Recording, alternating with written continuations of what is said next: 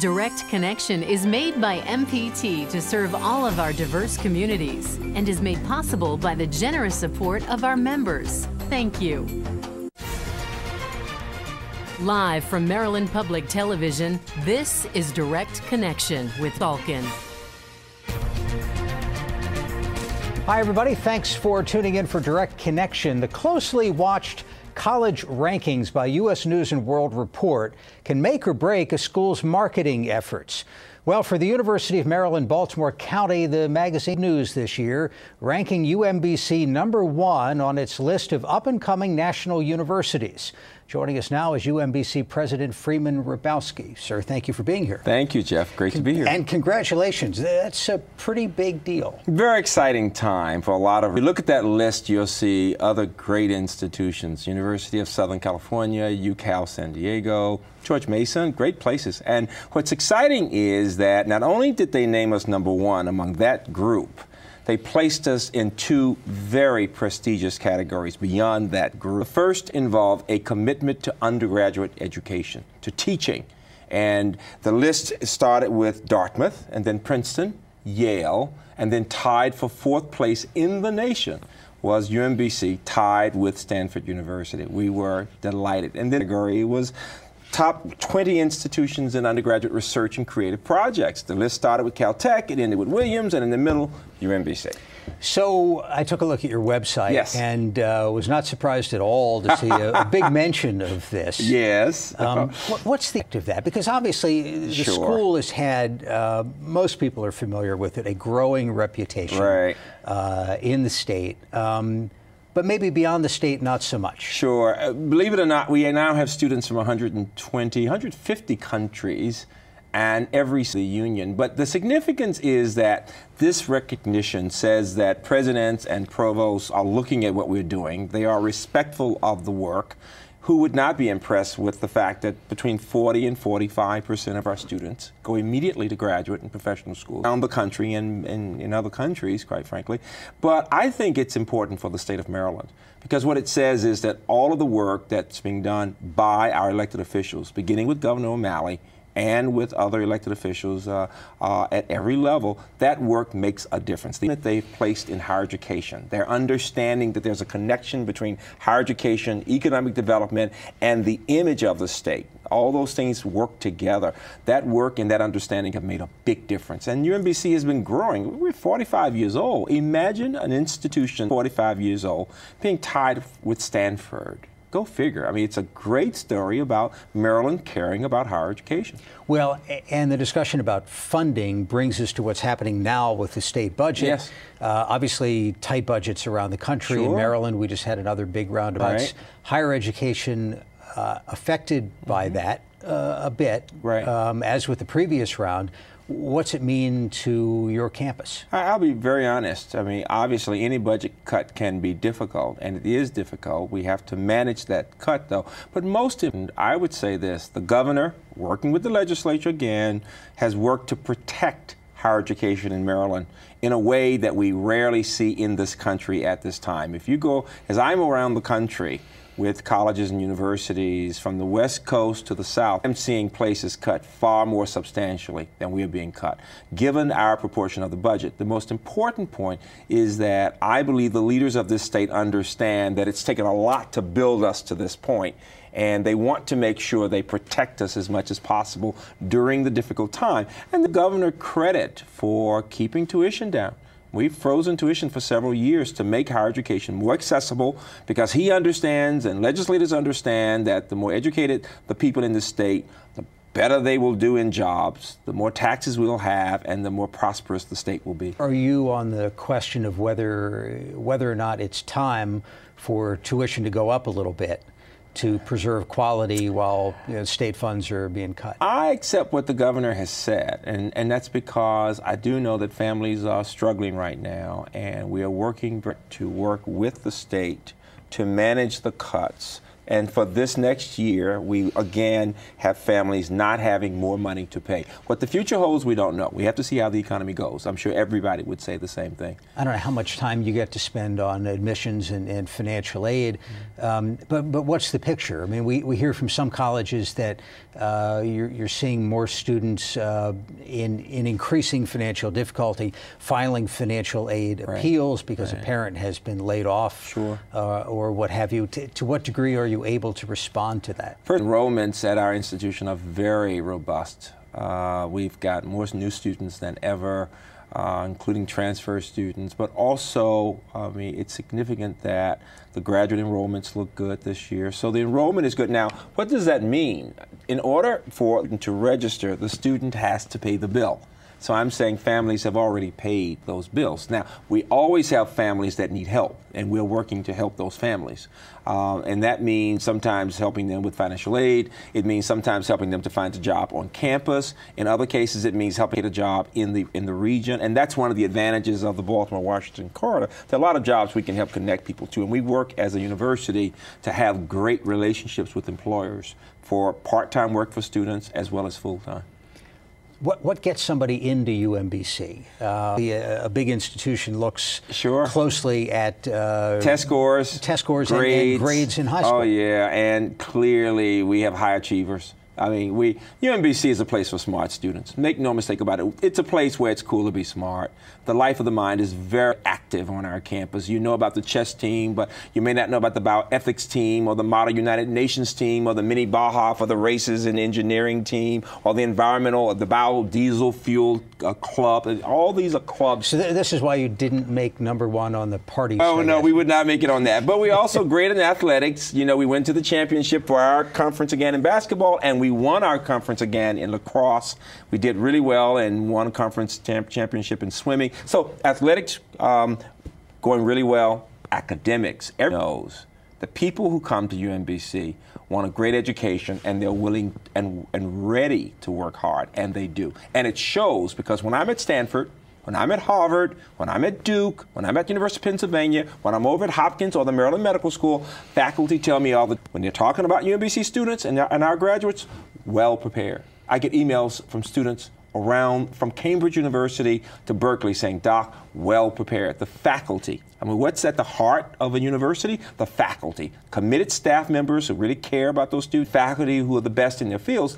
What makes us special, I believe, is that we have research faculty who care deeply, not just about grad students, but about undergraduates. And we've started a lot of initiatives, living, learning classrooms, floors and opportunities for people in groups, and a chemistry discovery center that focuses on collaboration. And so students are able to succeed, and it makes all the difference in the world. What's the path? If you had to draw a roadmap for somebody running an institution, and you've been in this job for 17 or 18 years now, whatever that is.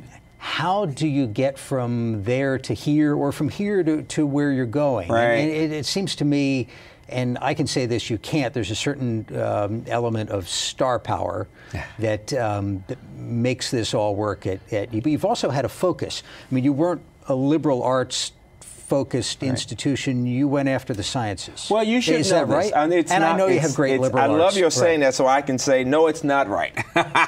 We start with a very strong array of liberal arts programs in the arts and human social sciences and science and engineering. But every student gets a great education in the liberal arts and in arts and humanities. And most important, more than half of our students are in the arts and humanities and social sciences. We send plenty of students on to law school. We have a lot of students who and social workers, in addition to the scientists and engineers. Let's take some phone calls. Sure. If you have a question for Dr. Hrabowski, you can give us a call. We'll keep the number on the screen. Tom from Montgomery County, thanks for calling. Go ahead. Yes, I just wanted to thank the doctor because my son went to about 7 years ago, graduated with honors, and now is at the Baltimore Law School, and I just wanted to thank him for the great job that UMBC did. Thank you so much. We appreciate those grateful parents. The people who help us recruit more than anybody else are graduates and their families. They can say, my son or daughter came to this place, or I went to this place. Look at what I'm doing now. I want my younger brother or sister or my younger son or daughter to go there. And so we've got pipelines of families who come. That's the best news you can hear. And the people, quite frankly, who are most competitive us recruit are people in the best of graduate schools in the country, because they can say, we are well prepared. Or people who work at Northrop Grumman or Lockheed Martin, T. Rowe Price, Constellation, all those places, those students and the employers will say, well done. How do you feel about the SAT, the Scholastic Aptitude Test? We're seeing more universities, some with big names, that are making that optional for kids with a certain GPA, or for everybody, and just looking at the record apart from this test that is sometimes criticized. Do you have any qualms about that test? I don't. I think that it's important to be able to test students and to know that they can read well and compute and think critically. And the test does just that. Is it the solution to all of our problems? Can it tell us everything? No. No. And there's a range that might be acceptable, but a combination of grades and test scores and understanding more about the student's background, all those things will be very important. But let me say it to people this way. When you're getting ready to go into the surgical room, to the operating room, and a doctor looked you in the face and said, I like people, I had great grades, but I didn't pass the test, we won't let them operate on us. You have to have ways of knowing that people know certain things. And so it's not that it's all that's necessary, but it is a part of what you need in order to get things done. It may not be sufficient, but it's necessary. You also need to know that students can write well, and the SAT looks at that too. We need to have ways, by the way, of helping people to prepare for the test. I will say that the more advantaged the family, the greater the chances they will have opportunities for students to prepare. We need to help people who don't have those opportunities so they can read well. And as a mathematician, I will tell you, when people say, oh, you're teaching to the test, if you can learn how to do certain kinds of problems and have the practice, you can do okay on that test. But you have to be able to read well.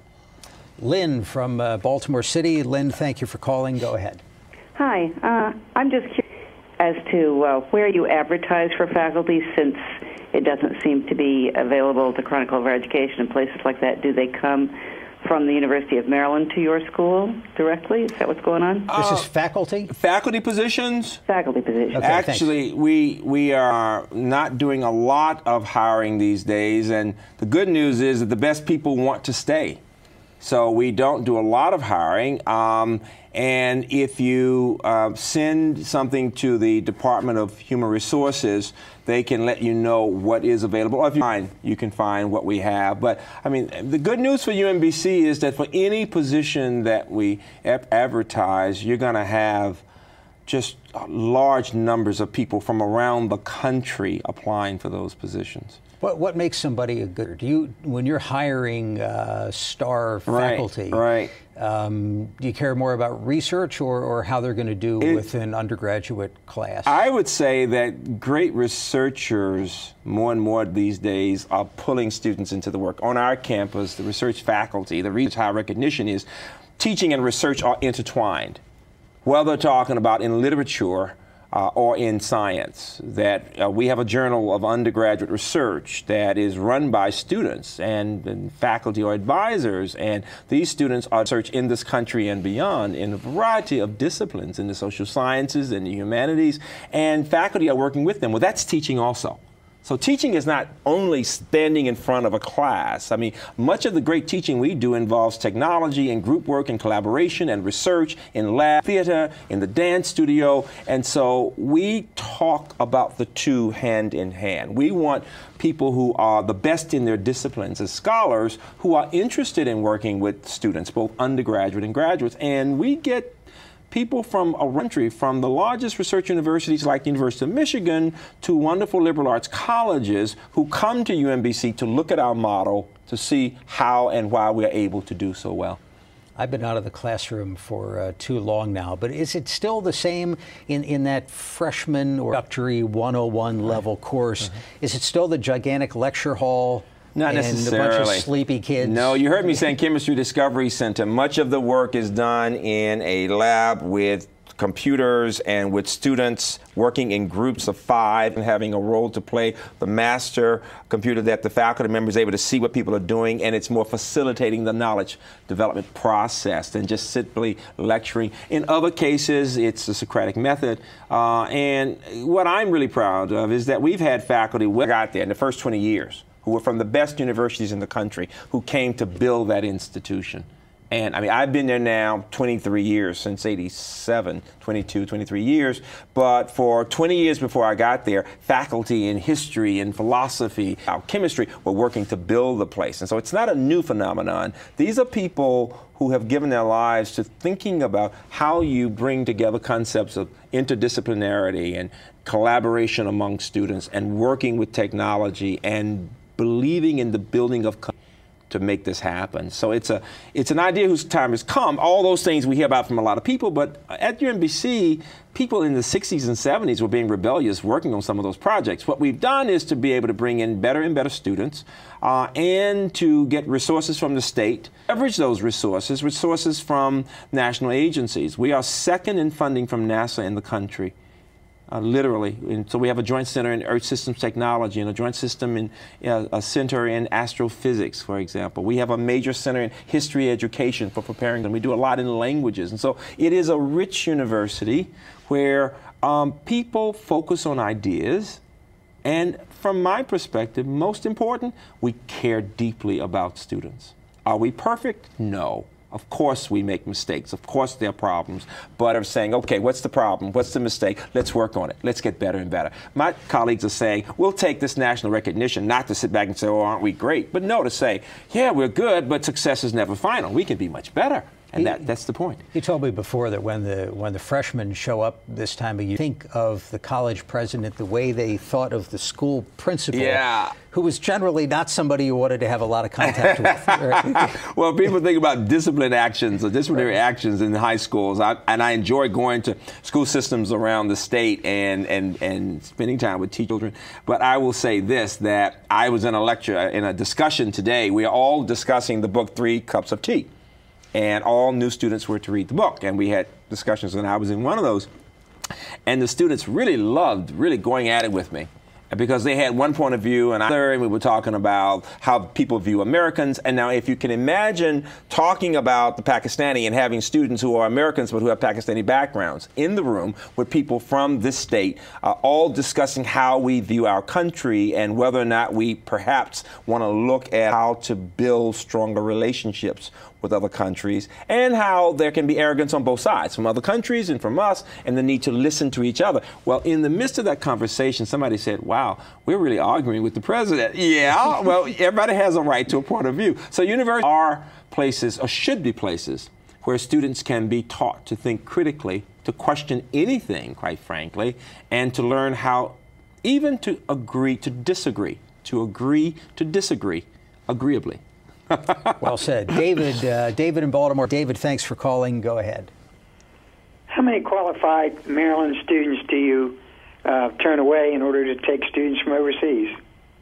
The students we have from overseas at the undergrad level, when we say 150 countries, primarily are Americans now who came to this country. So they are Americans. I looked it up. You're 90% in-state But in-state, for the undergraduate programs, we are very focused on Maryland residents, and 90% of the students are from Maryland, and others are from other states, particularly New York, New Jersey, about 10%. When we talk about the 150 countries that are represented, that is, they've had that kind of background, but most of those students are now Americans. Yeah, I'm thinking about some schools, UNC Chapel Hill. I think the state legislature put a cap on the number of out-of-states, but the cap's a lot. It's higher than where you are. It's maybe 17%. Yeah, so we're doing fine. And besides, they pay full freight, right? Oh yeah. We are. I mean, we have the highest percent of students who graduate in science and engineering in the state for public universities. 45% of our bachelors graduates in engineering as a discipline. 55% in other disciplines. At the doctoral level, it's higher. But the fact is, for undergraduates, we are Americans. It is what I would call the new America, because we have so many people from other countries who become Americans. And I think it's wonderful because it teaches us how people have come to this country throughout the 20th century and been hungry for the knowledge, appreciative of what we have in this country to give. And it helps people who've been there for generations to say, we need to appreciate our country. Absolutely. Tam, Carroll County, thanks for the call. Go ahead. Yes, wanted to get your feedback. What type of guidance would you give parents who, I have 2 children, 6 and 8, when you talk about arts and sciences and math, what are some of the things we could do today to prepare them for both high school education as well as college education? Wow, great question. Thank you so much. Number one, and I speak as a math teacher, reading is critical. As much as you can do to read to them, read with them, have them reading aloud, appreciating language, important. Secondly, word problems, story problems. I would get either educational software or games that will allow them to focus on mathematics in real life through word problems, because the more they develop their language skills, the more comfortable they will be with problems. And then third, for children, Legos. I mean, maps, puzzles, Legos will build curiosity. And finally, I play classical piano. I always found the arts very helpful. The music was very helpful, music lessons or lessons in art. And so I'm a strong believer that we need to teach children to be broad in their education, from art, painting, drawing, music, instruments. It all teaches discipline and appreciation. And the other point, that having a mom who's caring enough to in and ask that question. That's exactly right. Is so important. So far. And encourage the curiosity. Very important. Let them ask as many questions as possible. You don't have to know the answer. Just say, let's go find it ourselves. Let's go Google it. All right, so we've talked about this highfalutin education stuff.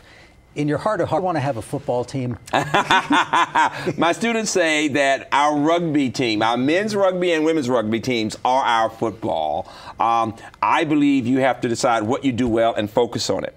And our conference, which includes Boston U, University of Vermont, some of the students, that conference has decided that the 2 most critical sports for us are basketball and lacrosse. You see schools, I mean, it sounds like a joke that, you know, athletics are just for fun. Right. But there are schools that have gotten a tremendous lift from a strong basketball performance. You make the Final Four, it's the kind of lift that you're probably going to get out of this U.S. News and World Report ranking. Well, you know what? When we made the championship, we're on our conference championship in basketball and went to the NCAA and played Georgia, kept it within 20 points. This is this nerd talking now, right? We got an incredible article by Boswell in the Washington Post.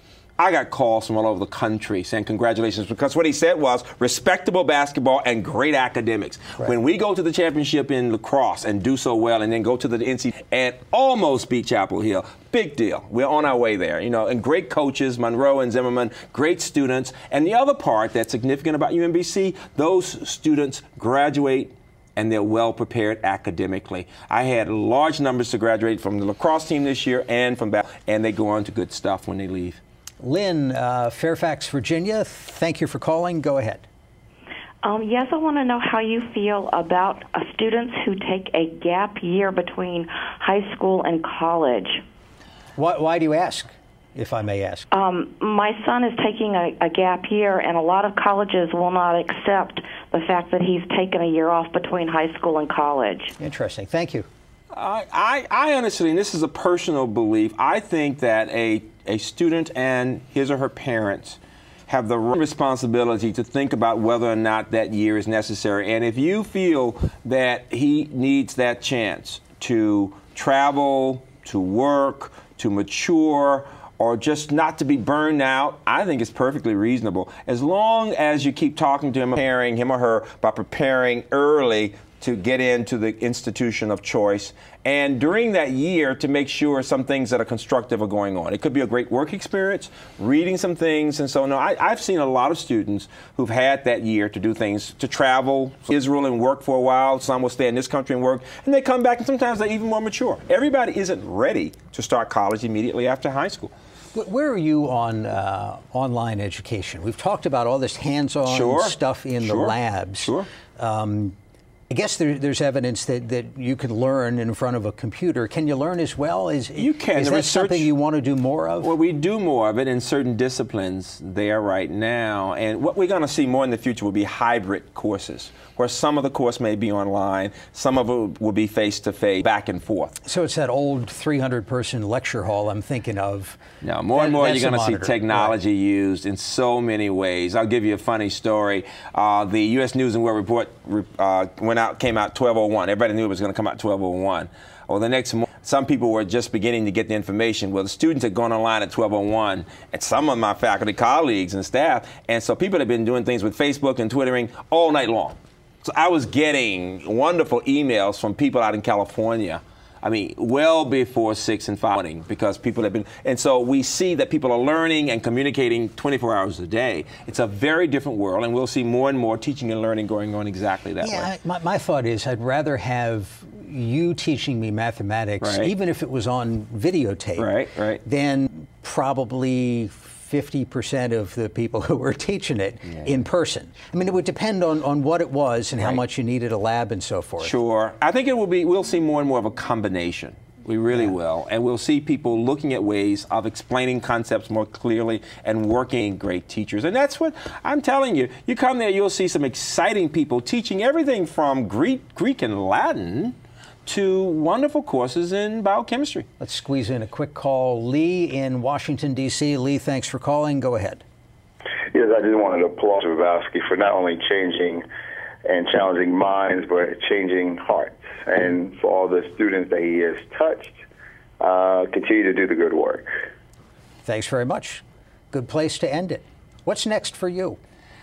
I want to continue to build strong relationships with people.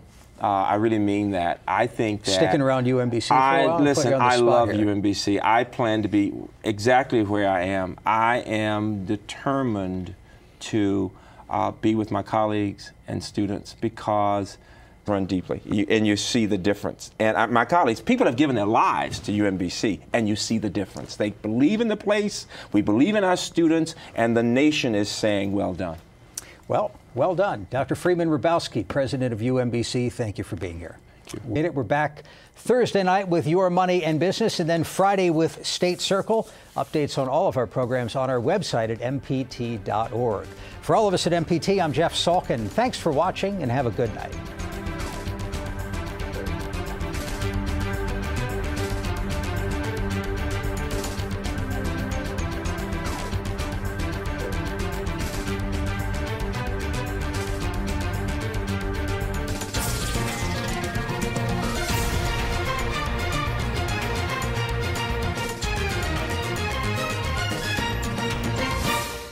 This program was made by MPT to serve all of our diverse communities. Preview and support our programs at mpt.org/realchanges.